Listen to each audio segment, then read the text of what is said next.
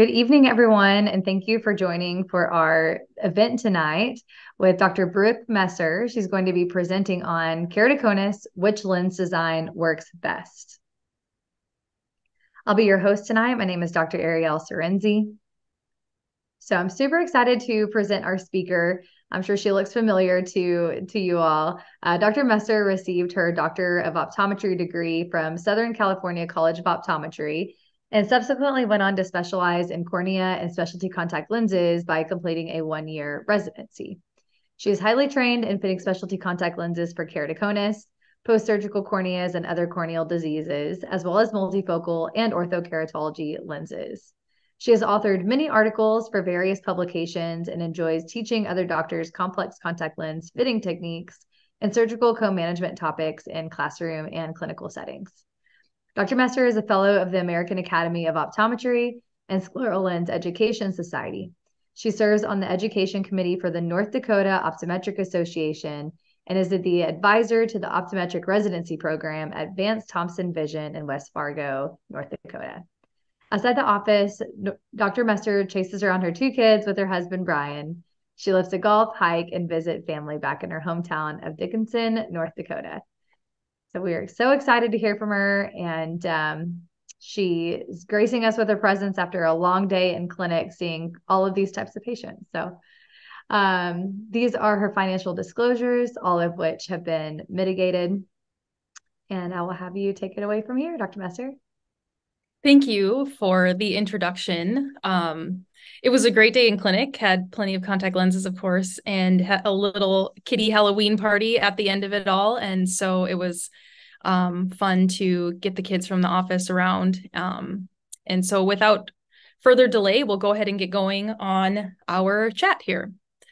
As introduced, I'm Dr. Brooke Messer, and today we're just going to talk about a summary of contact lenses for keratoconus. Our course goals are really to understand how we can utilize the tools that we have in clinic to help us influence or to help us decide what lenses to pick. So we're going to talk about contact lens designs and how we can select them based on cornea shape and the severity of the condition. And we're also going to understand how each, lens design affects corneal health and talk about techniques of each design. If you hear me talk about contact lenses and keratoconus before, I certainly cannot get away from first what we have to do prior to the fitting of contact lenses in our patients of keratoconus. In 2015, there was a Delphi panel to talk about new consensus amongst patients that have keratoconus and how we look at these patients, how we classify them, and how we decide who has keratoconus and who doesn't. We used to say that patients with keratoconus had thin corneas, and now we say that they have an abnormal thickness distribution. So they don't have to be thin anymore to have keratoconus. Posterior corneal ectasia is essential to the diagnosis of keratoconus. So again, if you're waiting to see it on the anterior cornea, but you're otherwise suspicious, you're probably too late to the diagnosis. So once you start having some patient complaining about vision quality, or you're seeing some sort of weird reflex on that retinoscopy, make sure you get that patient in for a screening. And the Delphi panel continues to conclude that keratoconus is a non-inflammatory condition, which is continued acceptance from previous descriptions like the CLEC studies. However, the newest data, even since 2015, has said maybe there's a little inflammatory component, kind of a subclinical inflammation in keratoconus. So maybe the jury is out on that one. In order to diagnose keratoconus early and to properly manage these patients, we need to diagnose the disease early, and that's done by tomography, as I mentioned before. So if you're suspicious about a patient in your chair that might have keratoconus, make sure that you get a pentacam or an instrument that can do corneal tomography on them to really highlight and view that posterior cornea to see if we can see some of that early ectasia so that they can be managed with corneal cross-linking. And this should all be done to contact lenses. As much as when I see a new keratoconus patient, the first thing I want to do is improve their vision because that's usually why they're there. But I know deep down the goal is to, stabilize their cornea and then fit them in contact lenses. And then lastly, global pachymetry, because we know that patients with keratoconus have an abnormal thickness distribution. So manual pachymetry is really no longer sufficient. We need that global pachymetry OCTs can do it. Pentacams certainly are the gold standard to get that tomography, topography scan. So again, these are the tools we're going to use to diagnose keratoconus early. And then now we can correct vision. So we need to detect and diagnose, stabilize, and now we can correct vision and move into our use of contact lenses. And when I think about keratoconus, I can't really think of anything that goes with it better than contact lenses. So we'll get rocking and rolling here when we talk about keratoconus. But first, I want to highlight maybe the real PB&J, which is a bunch of contact lens nerds, Ed Bennett and Elvis Presley. So this is at the GPLI contact lens residence reunion this past summer. And these are a bunch of great people here. This was my residency class back in 2010. So when I think of keratoconus, I also think of all of these people and where our careers are at today and, impacting and managing these patients. So when we talk about contact lens fitting and safe contact lens fitting in our patients with keratoconus, we think about them a little bit differently than we would think about patients wearing, traditional soft contact lenses that we can throw away every day or every month. The epithelium at the corneal apex in a patient with keratoconus is going to be the thinnest compared to the rest of the cornea. So you can see this epithelial map here on this cornea. And while our normal epithelium is roughly 50 microns across the whole way, you can see the thinning there at the apex. And that the epithelium actually tries to mask the cone. And that's why the epithelium gets thin at the top and thicker at the base. So it actually tries to mask that cone and regularize the vision the best it can. And because of that thinning at the apex, that's where the epithelium is most delicate. And so when we're fitting these lenses, we really need to be aware of where that cone is, where the apex of the cone is, so that we don't have any, abrading of the apex while these patients are wearing their lenses. Then we want to think about the mid-peripheral cornea. There are corneal GP lenses, hybrid lenses, scleral lenses. And if we're not properly assessing that mid-peripheral cornea, we could be creating some seal off with different types of lenses. And that's where we can create some potential for neovascularization and other inflammatory responses. And sometimes we can even kind of trap a tear layer underneath these lenses, which we'll see some images later. And you kind of get that toxic buildup, toxic staining underneath these lenses. And so we want to take a look at all of these points. And finally, it's the limbus. Really the limbus, holds those stem cells for proper corneal healing and proper surface. So we obviously have to be very delicate around the limbus as well. And then we move out and think about the conjunctival and scleral surface. And when we think about lenses that land out onto the sclera and the conj, we need to think about lenses that aren't too tight or too loose. A lens that's too tight can dig into the conj, and you can actually create kind of like a little gutter in the conjunctiva, and the conjunctiva can actually kind of roll right over the lens, kind of create some atrophy or almost like a callus or nodule in the conj. We can certainly irritate pinguecula or other surface irregularities. And a lens that's actually lifting too much can irritate the eyelids by stimulating allergies, ocular surface disease, and lid papillae. When it comes to design selection, we really need to remember that ocular health trumps all. So unfortunately, it can't be patient comfort. It can't be patient preference. It can't be practitioner preference. It really needs to be what's going to maintain that corneal health, which is usually driven by the severity of the condition, or in keratoconus in this case, and corneal shape. And so when we look at our toolbox of contact lenses for patients with keratoconus, there's soft lenses that we can just grab right out of our fitting sets. Just because they have keratoconus doesn't mean that they're not candidates for those lenses. And we'll go over what patients make them a candidate for that.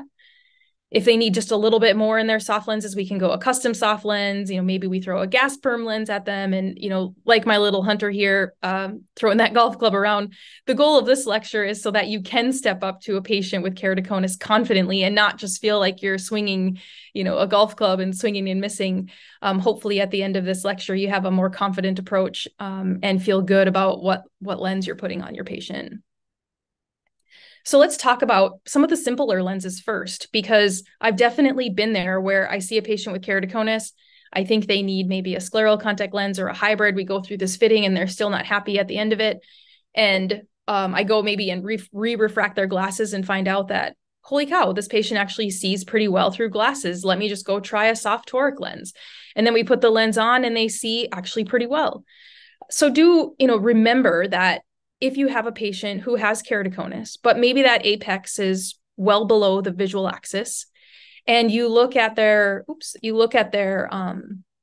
line of sight there, and it's actually pretty regular. There's not a whole lot of irregular astigmatism or even astigmatism period in this patient's line of sight. Go for it. Try a disposable soft lens on and see what kind of vision you can get for these patients. Again, a good indicator is if they can see pretty well through their glasses, they're probably going to do just fine in a disposable lens. These patients still have aberrations and some other, imperfections in the way that they see.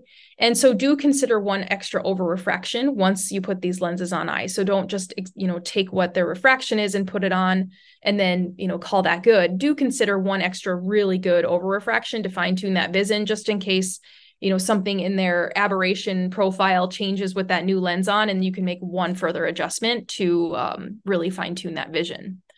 We know the pros of soft lenses, disposable soft lenses. We can grab them immediately out of our fitting sets. They have lots of oxygen. They're easily replaced if ripped or lost. They're comfortable. However, there's specialty contact lenses for a reason. These disposable lenses, we can't adjust the fit if needed. Really, we just have the ability to adjust the power. And we can't always access all the powers that we would like for our patient. And these lenses don't really negate irregular astigmatism all that well, and that's why we need to see those nice clean Ks in the visual axis.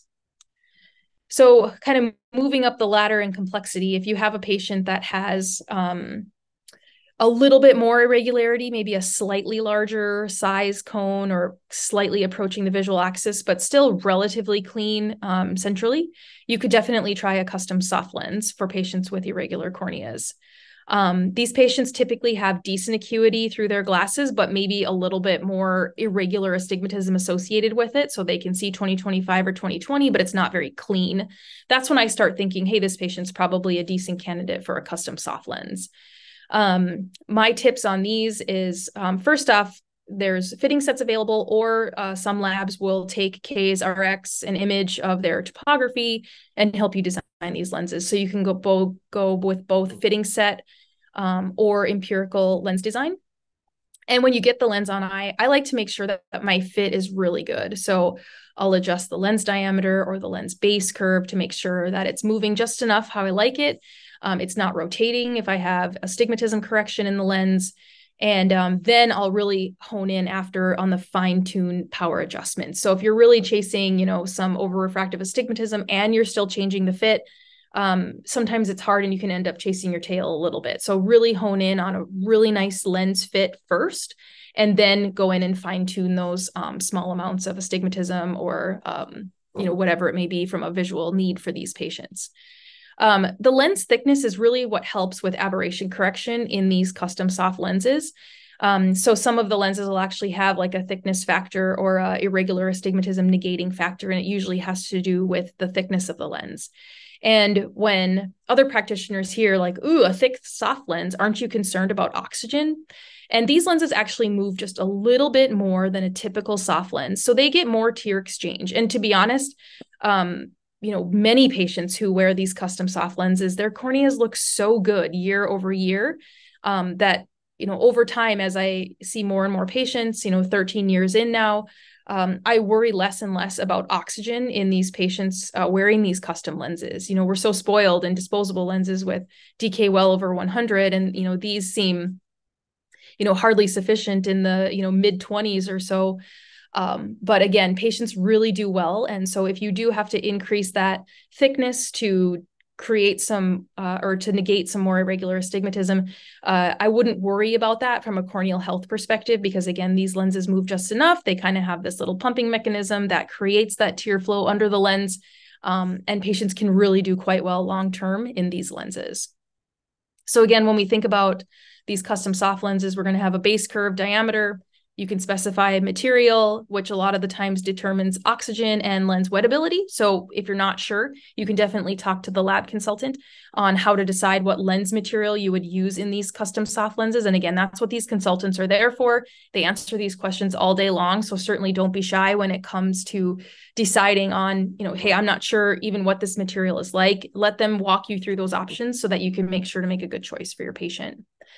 Again, we can specify thickness on these lenses, any sphere, astigmatism, or axis, so 360 degrees or 180 degrees, I guess, for these prescriptions.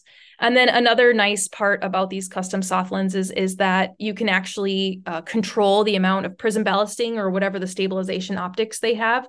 Many times you can increase it or decrease it depending on what the patient needs. Decrease lens awareness, increase stability. You can make those changes to improve the patient wearing experience. So these lenses, because they are just a touch thicker, sometimes they have a little bit more to the edge of the lens. They'll need a little bit more time to settle on the eye. The patient may be like blinking a little bit more aggressively or forcefully at first. So do give yourself some time to let that lens really settle in. And that will also improve patient comfort. This video over here is a patient who has keratoconus, but they are, trying to play that video again for you. Their apex is relatively deep and they're wearing a soft lens. And so this lens just isn't getting that proper drape. So we would definitely be want to shift out of a disposable soft toric into a custom lens on this patient. Some tips to know when you're working with these lenses is they will have markers on them to help you determine the location of rotation, just like a disposable soft lens.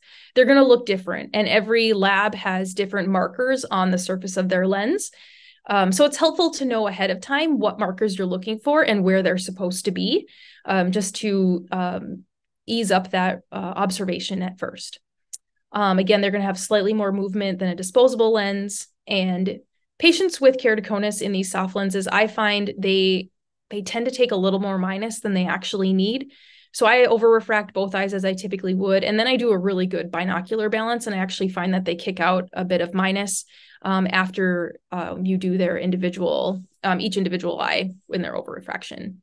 And then, of course, retinoscopy, even if you're not totally comfortable doing retinoscopy on irregular corneas, if you do retinoscopy before you put the lens on and then retinoscopy after the lens has settled, that will give you an idea of what kind of vision quality improvements that this patient is observing through their custom soft lenses. Next, let's go ahead and move into some of the gas permeable lens designs, which is, I'm a GP girl at heart, so I absolutely love working with gas perms. And corneal GP lenses, nowadays, when we talk about fitting lenses on keratoconus, it goes all scleral. But hopefully tonight you learn a little bit about the value of corneal gas perms on these patients with keratoconus. I think that, when I look at patients who've been wearing GP lenses, well-fit corneal GP lenses for a really long time, they look excellent. Their corneas look so healthy. Their limbus looks amazing. And again, these are definitely still a strong tool in the toolbox. I'll definitely admit that I fit more sclerals than I have 10 years ago on initial fits. But these are still a really strong tool in the toolbox. And we'll go over why in just a second here. So patients who have mild to moderate irregularity that can affect their visual axis, this is where we want to start thinking about a corneal GP lens. And an important thing, because these lenses are smaller, they're going to fit within the limbus. We want to see the apex of their corneas toward the center of the cornea, because the lens will go over and it will center over the apex of the lens. So if you have a really low apex, you're not going to get that lens to center, because again, the deepest part of the lens wants to go over the apex of the cornea. So in order to have a really nice fit with corneal gas perms, we want to see a central location of the apex on the cornea. And then, of course, we start thinking about gas permeable optics when patients don't have the acuity that we would hope they have through soft lenses. So once they start struggling in glasses and soft lenses, then we're going to start thinking about doing gas permeable optics. The design of corneal GP lenses, first off, it's going to be the base curve. That's, the middle of the lens. That's where the optics are, or the optical zone diameter. That's going to be the base curve. Then we have a mid-peripheral curve system that's usually 1 to 2 curves that help transition the lens out to the flatter peripheral curves. Of course, we're going to specify the lens power and lens material. There are many gas-permeable lens materials, and we can be selective on some for different reasons. Sometimes it's oxygen. Sometimes it's the patient wants a color. I have more than one patient that comes in requesting the most vivid green or the most vivid blue that you can give them because they literally cannot see with the lens off. So they want the darkest tinted lens that you can get for them. So those regular handling tints maybe just aren't good enough. And sometimes you have to flip over into different types of materials that can allow for that more dense pigment to allow them to see the lens when the lens is off their eye. Thankfully, most of the time, patients with keratoconus, they're what I would call their regular astigmatism that maybe they would have if they didn't have keratoconus is taken care of by the GP optics, as well as the irregular astigmatism. So most of these lenses are not going to need over-refractive astigmatism in the lens. When we think about doing fitting of these lenses, the way that I've always used it, and this is when going back to even my residency year, when I'm looking at a patient's corneal topography, I'll look at where their apex is located. If it's fairly centered, then I will use roughly the Ks to select the first diagnostic lens out of the fitting set. If the apex is slightly below the line of sight, but I'm still considering doing a gas perm, then I'll usually go between that average K and the max K. And the reason is on a topography, when it spits out an average keratometry reading, that average K is actually what's over the patient's visual axis, the central 3 millimeters of the scan. So it doesn't actually include the max K in that average K if the max K is outside the central 3 millimeters. So I usually go between average K and max K for my first diagnostic lens. If I'm using, if the apex of the cornea is below the visual axis. And what you're going to be watching for is we're going to put the lens on and we're obviously going to evaluate the apex and we're going to check for the alignment at the apex of the lens. And then I'm going to look at the edge of that base curve or the edge of the optical zone and see how that allows for tear exchange underneath the lens as it moves with the patient's blink. What we'll see is this lens can actually bind down, and that usually happens when the optical zone is much larger than the shape of the cone of the cornea. So if we have kind of a small nipple cone and the optical zone diameter is significantly larger, it just because there's such a gap between the cone and the edge of the optical zone, that's when we start to get that lens binding. And thankfully, these lenses are pretty darn customizable. You can even design your own GP lens with some labs with your own optical zone diameter. But again, many of the labs have the ability to change the optical zone to kind of customize around that cone. So if you have a smaller cone, you can create a smaller OZD so that you get that better alignment. And then your mid-peripheral curves can extend a bit to, again, transition out to those flatter peripheral curves. So really looking at the size of your optical zone diameter compared to the size of the cone, it, in my experience, has been a really a big learning and a big take-home pearl that has helped me be successful in fitting these gas perms, even over fairly steep corneas, as long as that apex is centered. So we're gonna look at the alignment over the apex. We want to see some tear film kind of washing over the apex with blink. And then we look at those mid-peripheral curves and the peripheral curves of the lens. On this lens, the peripheral curves are quite small, sometimes a 0.5 millimeter in width. And so again, that's not going to change a lot in fit. So if you have a lens that really needs to change the fit, that needs to be done in the base curve and the mid-peripheral curves. These peripheral curves are really for fine-tuning that lid awareness and decreasing the risk of Delin or 3/9 staining adjacent to the lenses. So don't bank on those peripheral curves to make a big change to your fit. Those are really just fine-tuning the fit and the patient experience. As I mentioned before, really, we only need a spherical power when we are working with these lenses.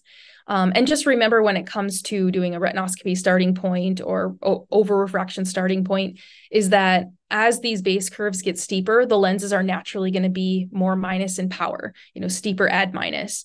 And so if you have a lens that's, 55 diopters in the base curve, you probably need to crank in a bit of minus to get a good starting point for that over refraction.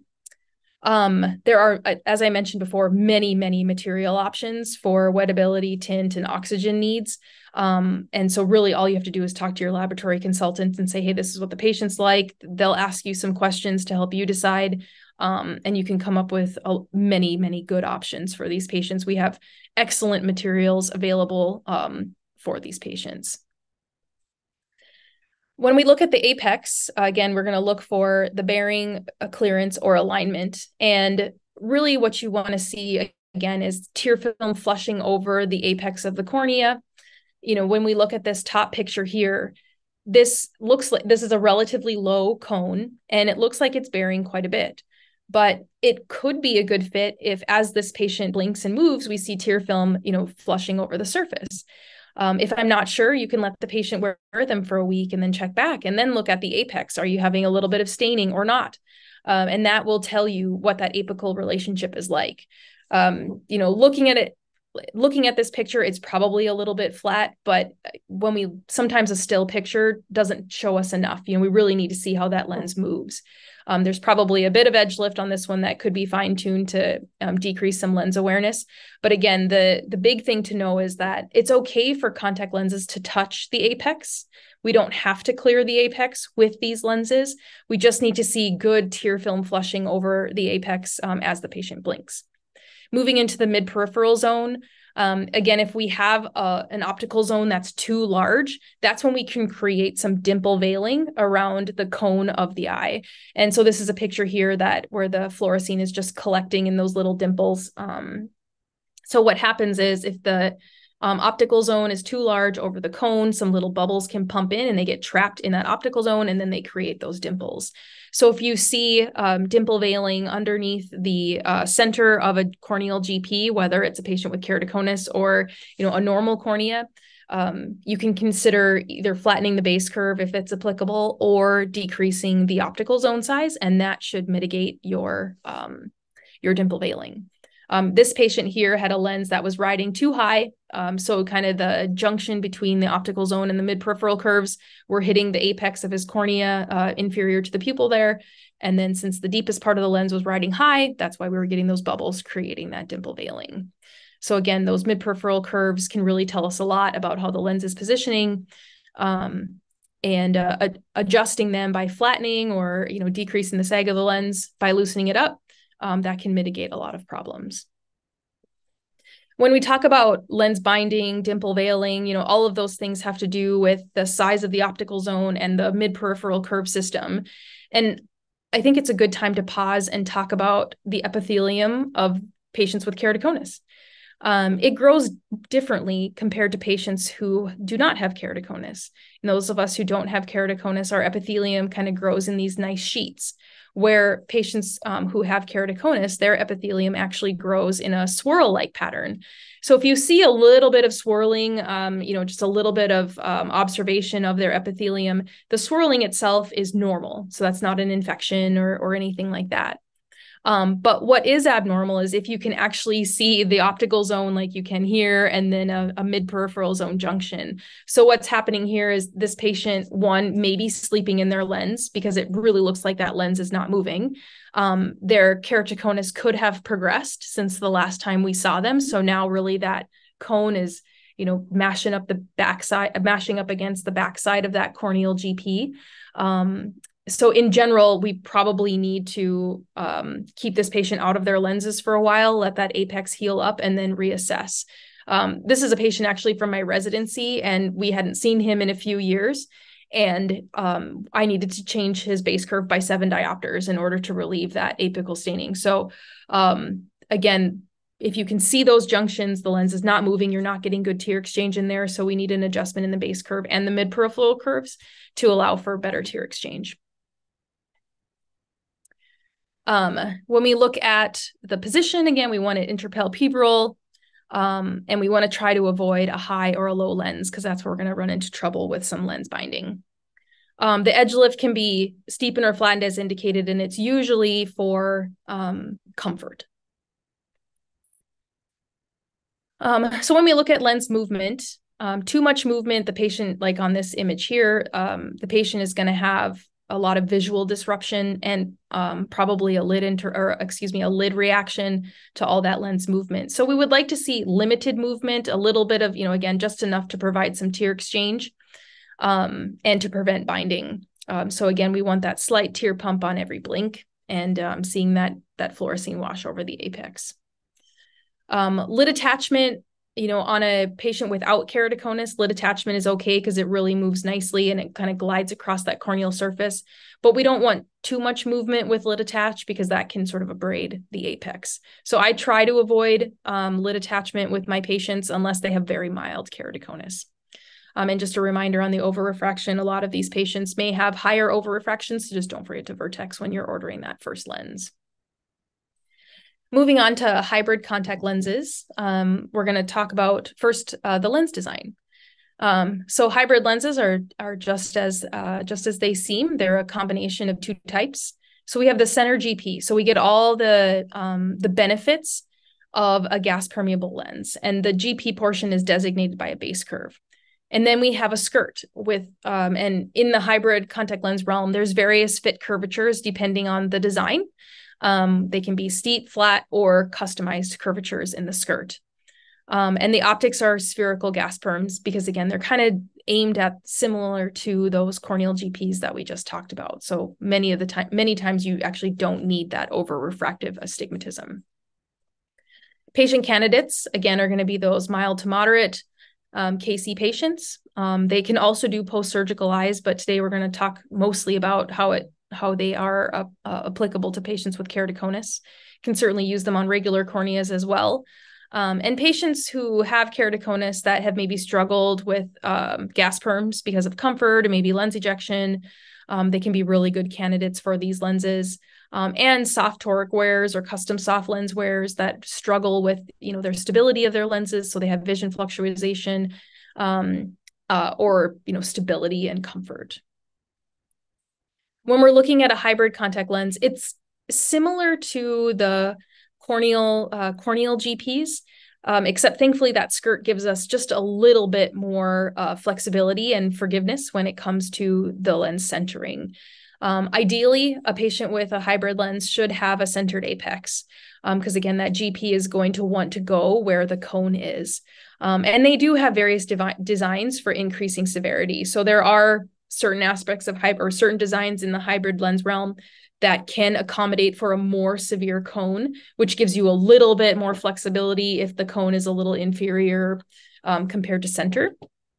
But in general, your most successful fits are going to be, and your most straightforward fits are going to be those patients with a nice and centered apex. Again, when you're doing your overrefraction, whether it's a GP or from a hybrid fitting kit, we want to see minimal overrefraction, minimal overrefractive astigmatism, because these lenses are made in spherical powers only. And sometimes these lenses can be a little difficult to remove. So I like to make sure that my patients have decent dexterity so that they're not stuck at home, at 10 p.m. at night trying to remove their lenses. And so again, if you have a nice centered apex and these patients are able to handle their lenses well, you're going to do pretty well with these patients. When it comes to fitting a hybrid contact lens, there are a couple ways you can go about it. You can still use a fitting set, and some of their more advanced designs for more complicated corneas do have those fit sets, and it's helpful to be able to take that out, put a lens on, and compare it to other shapes within the fitting set.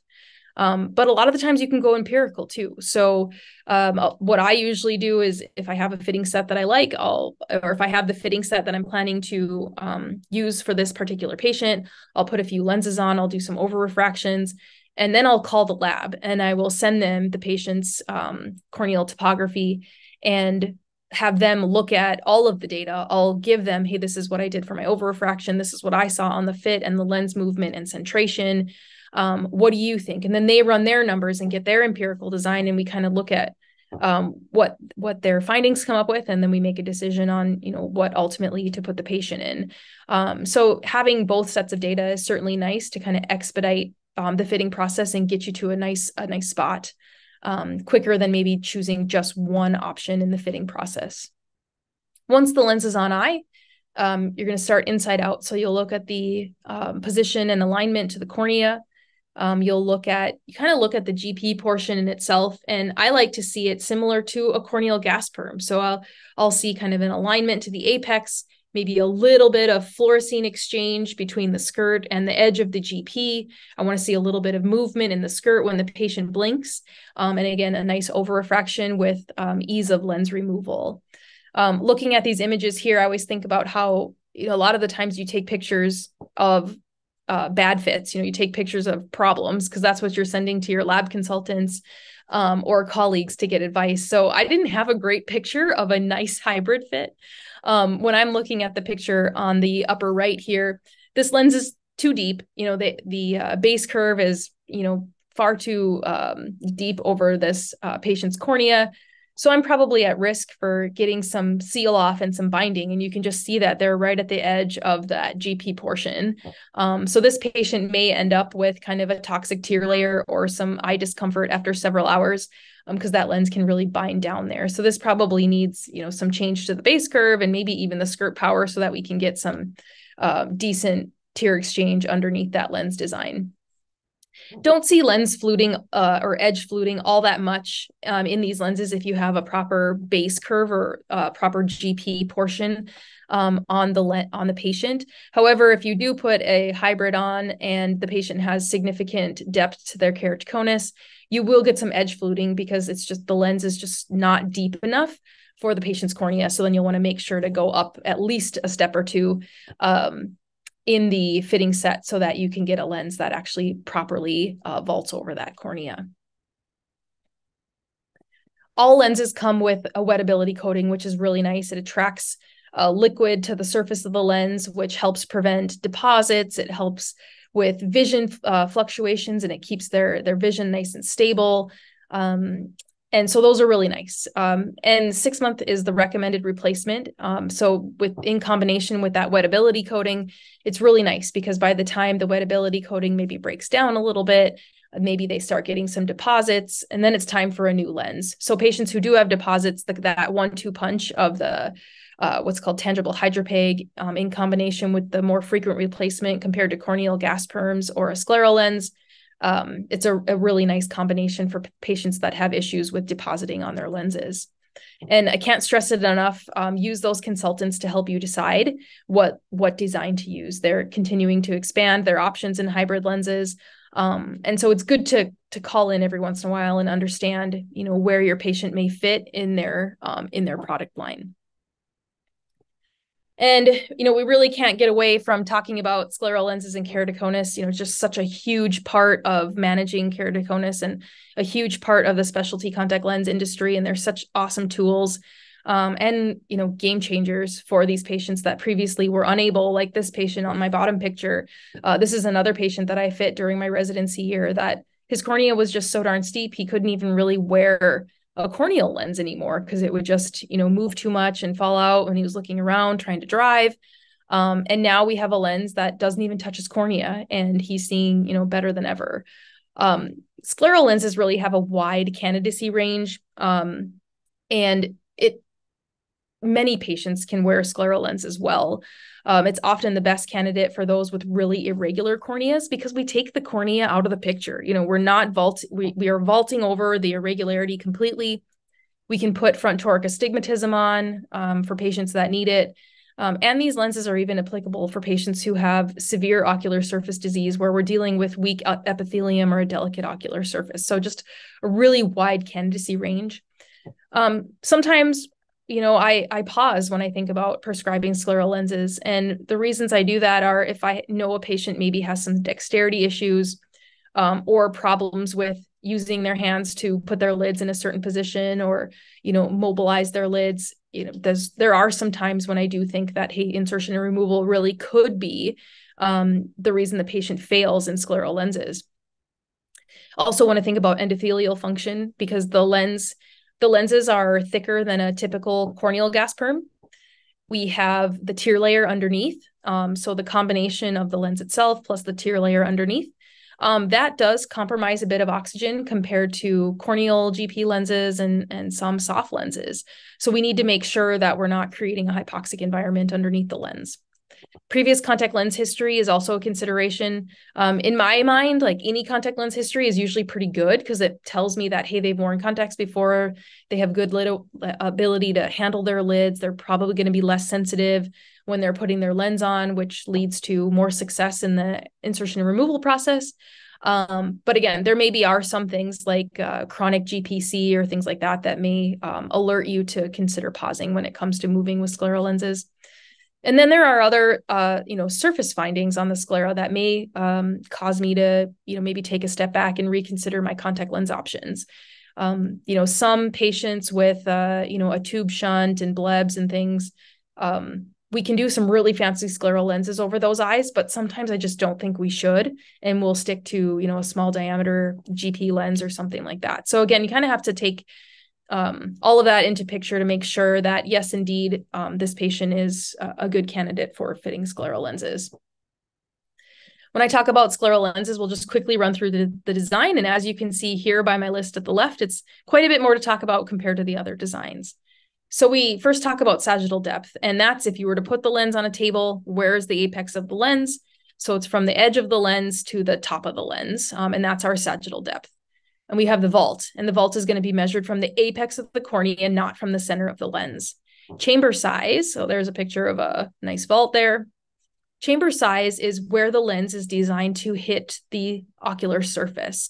So it's usually the base curve in combination with the mid-peripheral and limbal curves. So it does not include the lens haptics. So it's helpful to know the chamber size because that's where it's supposed to land, just outside the limbus. Limbal clearance is usually described as an angle or an amount of clearance in microns. So we want to see that fluorescein just past the limbus when we're putting this lens on eye. And I have some nice pictures to kind of discuss that in a little bit. Peripheral curves, haptics, landing curves, these are kind of all terms that describe the aspect of the lens that places it on the eye. They can be toric, they can be quad, they can be even more specific than that. This is an example of a lens that is maybe lining up in the horizontal meridian, but we have some significant edge lift in the vertical meridian. So we would want to be specifying some customized haptics in a lens like this. We can certainly see edge lift. We can see in this case, maybe some blanching of the vasculature. We can see some impingement where the lens actually digs down into the conjunctival surface. What we would call this like a toe down, or the edge of the lens. We call that the toe, a toe down orientation. And sometimes we actually have a little heel down orientation where the inner edge of that landing curve is blanching, but the edge is not. So if you can imagine, this lens is actually edge lifted a little bit and the bearing is happening closer to the limbus. So let's move into the scleral lens fitting techniques. I think if there's one thing that I want you to take home about scleral lens fitting tonight, it's that position matters. So when you look at this lens, you might say, oh, there's no limbal clearance superiorly. But then when you take your thumb, push the lid and center that lens so that the chamber of the lens is actually centered over the limbus, now we actually find that our chamber is probably too big for this eye. And that's the reason it's falling low, is because there's so much room in that chamber that naturally gravity is going to take that lens down. So again, if there's anything to take home about fitting scleral lenses today, is that position and movement matter. So if you're seeing, this lens on the left, as the patient can feel the lens so much that he actually kind of stifles his blinks. So whenever he moves his eye around, you can just see how wobbly that lens is. And there's just a bunch of debris being pumped in that chamber. Compared to the lens on the other side. Let me bring this back here. This is that same patient. He has Terrien's marginal degeneration with custom limbal and haptic curves. And so now we have a nice, really stable lens fit, and he's doing much better. No debris in the tear chamber. And you can see me trying to pump the lens there with my thumb, and I'm not getting any movement. So that's the first thing I'm going to do on these eyes is when I have a lens on, I'm using my thumb, I'm centering it up, so I can really assess what that chamber looks like. Because fitting that chamber properly to the limbal area is a big key in being successful in scleral lenses. Of course, we're going to look at the vault. So with the vault assessment, when we first put the lens on during the diagnostic evaluation, I'm looking for about 300 to 400 microns of clearance. And I usually use my diagnostic lens as a reference. Most lenses are going to be somewhere between 250 and 400 microns in center thickness.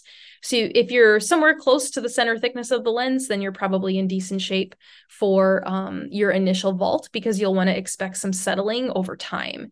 So we want to build in a little bit extra vault so that at the end of the day, when the fit is all complete, the patient still has somewhere between 100 and 250 microns, and your specific design and lab consultant can help point you to where, like, hey, in our design, this is what we want for the vault. So make sure that you understand your the lens that you're using and their specific recommendations compared to what you maybe have learned previously with other lens designs, because it matters. These lenses are designed with theories in mind and other aspects of the lens fit. So you really want to understand the design of your specific lens that you're using. And these are just some other examples on how it's so helpful to have some tools like an OCT to really understand, hey, when I see this image, do I have sufficient clearance or insufficient clearance? And because sometimes our eyes can play tricks on us in the slit lamp. So an anterior segment OCT can be really helpful. Going over the limbal clearance, I think in general, we run into issues with too much limbal clearance in these patients.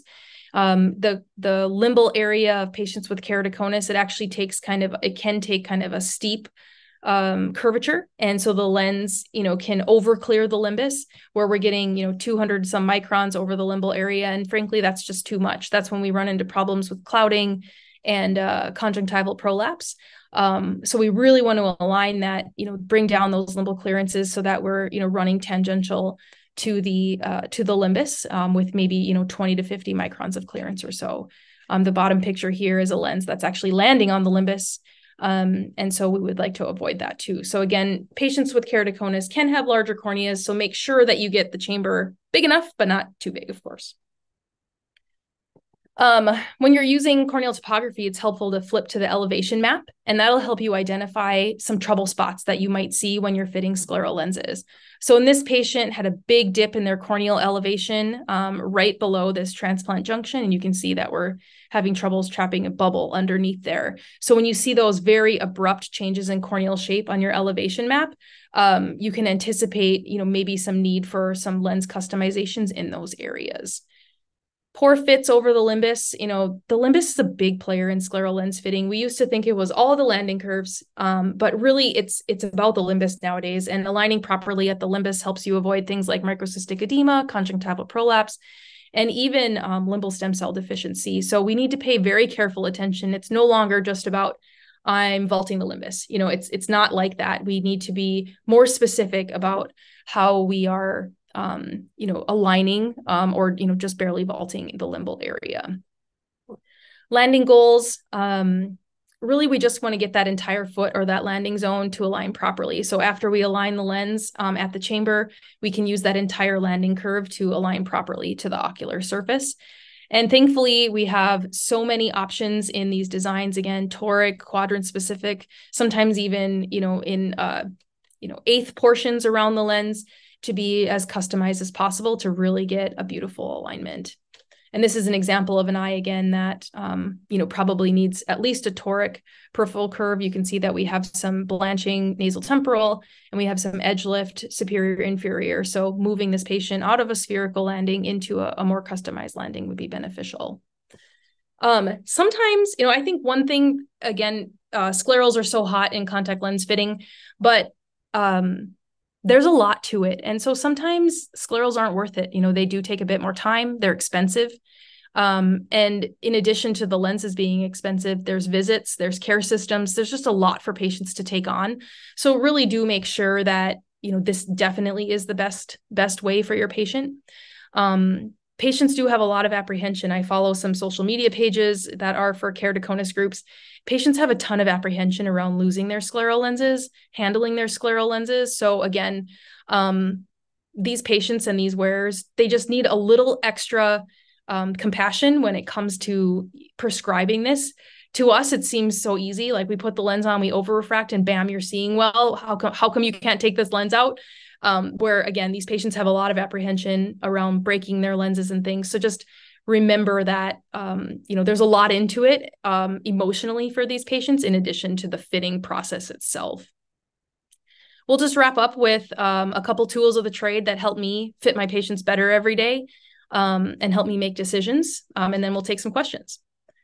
Anterior segment OCT is so valuable. I don't use it routinely. I really only use it when I need to be doing some troubleshooting, when I need to measure how much limbal clearance do I have? What does the edge look like when it's landing on this conjunctiva? So if I feel good about my fit, I'm not routinely doing anterior segment OCT, but it is really good for troubleshooting.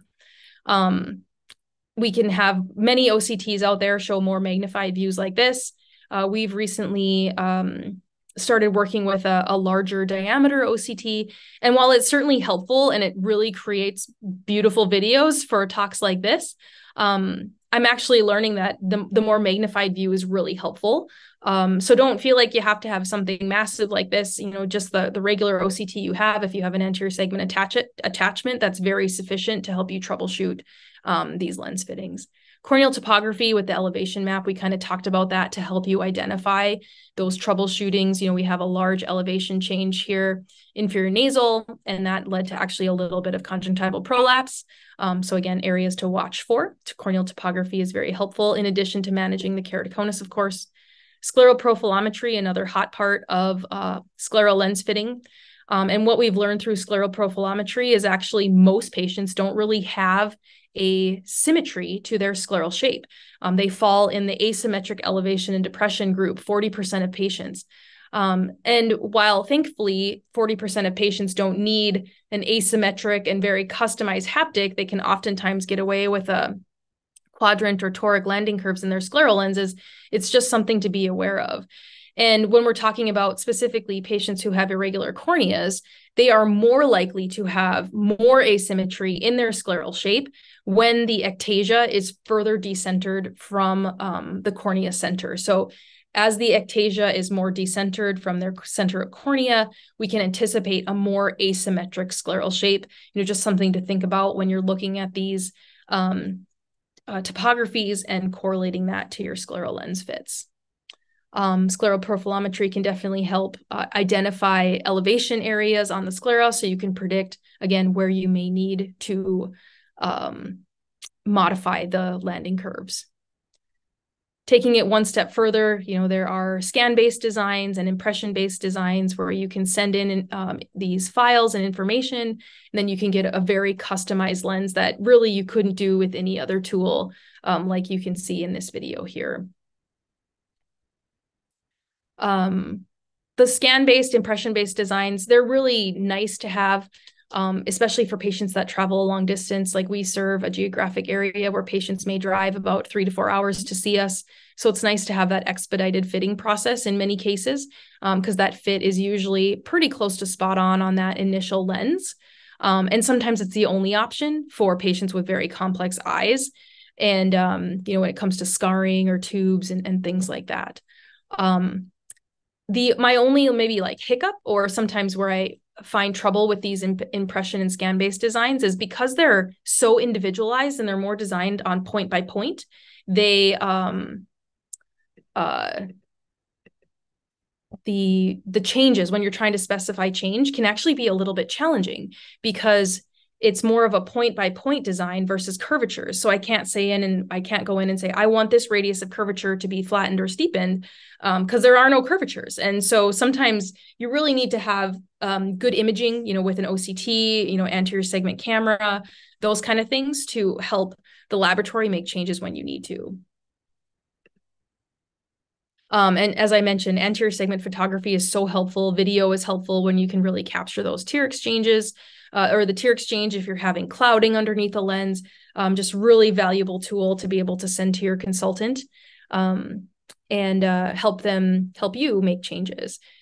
Just a quick tip on photography: low magnification, diffuse lighting on scleral lenses is usually what you're looking for. When I have residents or students working with me, they've always maybe made the magnification too high, and then you lose a lot of perception on what the whole lens looks like. So low magnification is a helpful tip when you're working with consultants and sending these lenses in for consultation.